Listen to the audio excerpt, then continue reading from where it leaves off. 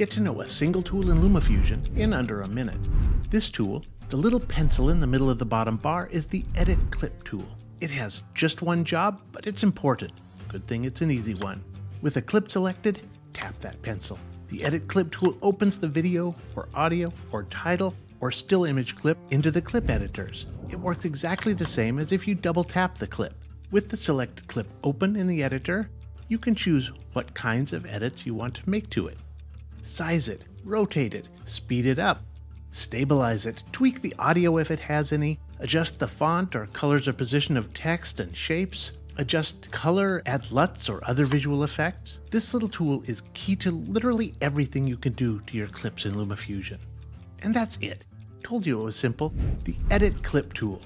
The little button with the big job. Happy editing.